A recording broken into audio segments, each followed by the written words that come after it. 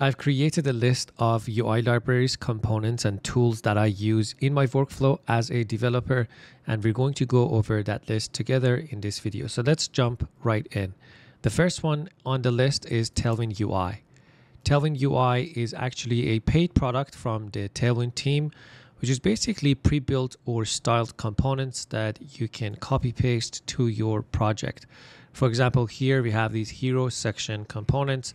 You just click on this code and copy this code into your project. There's no need to install typically anything unless they're using libraries like Headless UI, which we're going to talk about in a second, but most of them are just styled components using Tailwind CSS.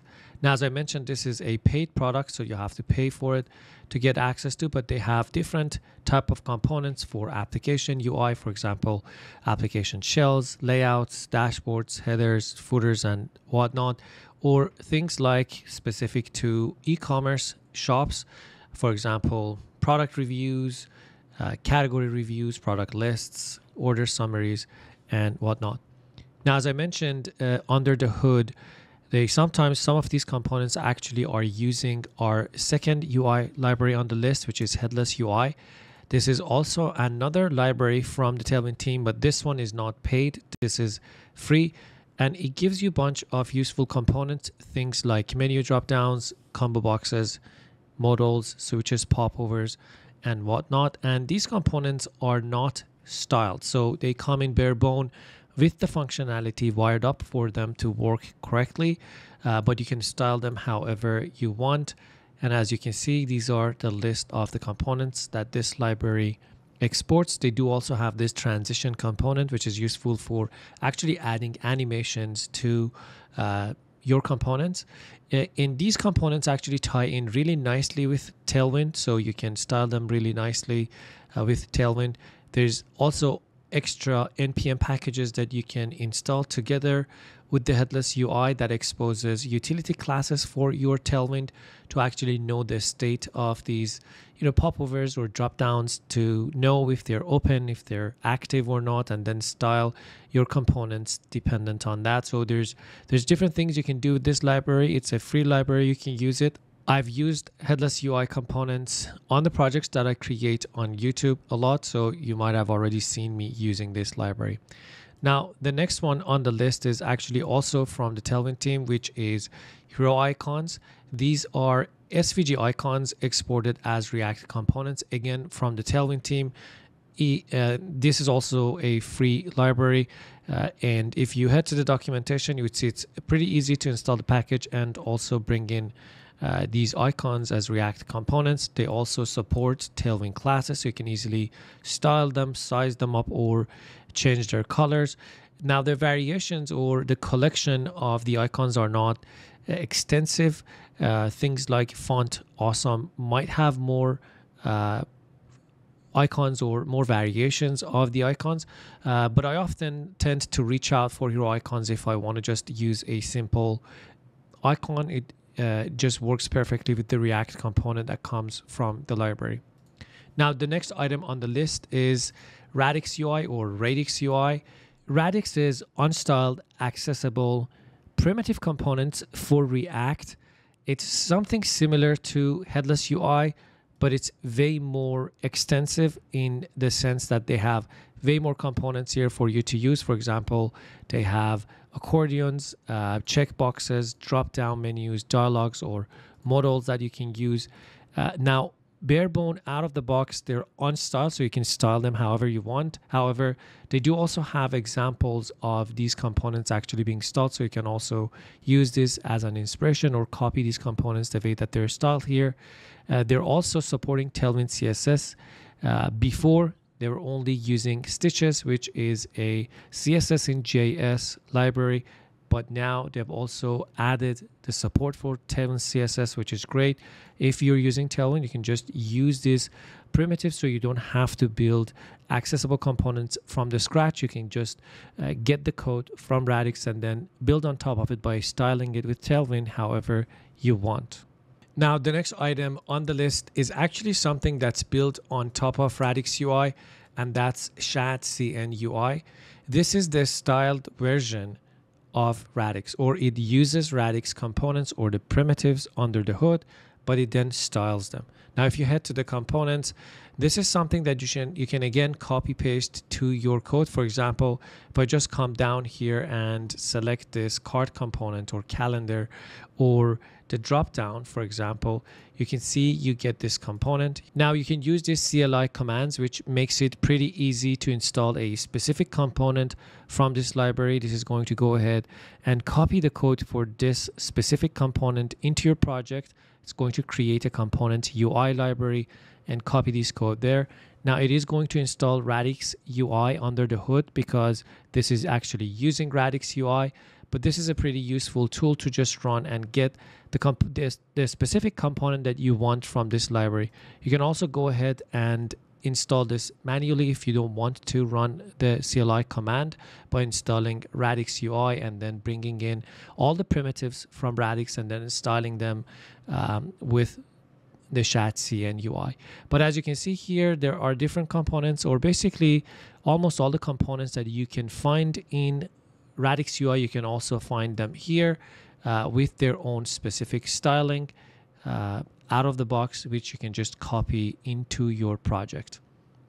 Now, the next item on the list is actually a styled UI library. So Next UI, which is now also in the second version, supports Tailwind CSS. So despite Radix UI, this is styled components. It also supports features like theming. So if I go to the first page, if I scroll down to show you, as you can see here, this is components, or this page is created with Next UI components.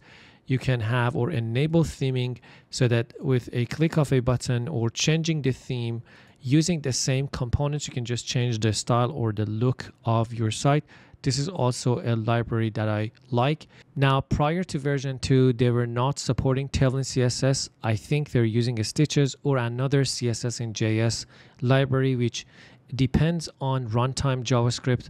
And with this new paradigm of building React applications on top of React Server components, which doesn't ship that much JavaScript to the client, CSS in JavaScript libraries that depend on runtime JavaScript in the browser are not very congruent with this new pattern of building React applications. So I can see the shift of all these libraries going to Tailwind CSS, which is something that you could just compile at build time. Now, Next UI is another example that they've just adapted to this new paradigm of building React applications. They're now supporting Tailwind CSS, and this is again a library you can use for style components, or if you want to enable theming out of the box.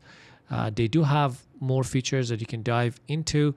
I'm planning to create a video on the channel about using Next UI to build our application, so stay tuned if you're interested in that. Otherwise, you can just go ahead and explore this on your own. Now, anytime that I want to use simple charts in my application, I use Tremor. This is a lightweight component library for charts. As you can see, they have area charts, bar charts, line charts, and different type of components that you would want to use where you're showing maybe a dashboard for analytics or any type of chart inside your application. So they have these components that you can use. They're also using Tailwind CSS under the hood, and you can install the package to be able to use them. They also expose some functionality for you to customize the look and feel or the details of your chart. They also have these blocks which are going to be useful if you want to render a bunch of these charts as a dashboard. For example, these KPI cards are something that you probably have seen on Vercel dashboards. So I believe they're using these components inside your Vercel analytics for your projects.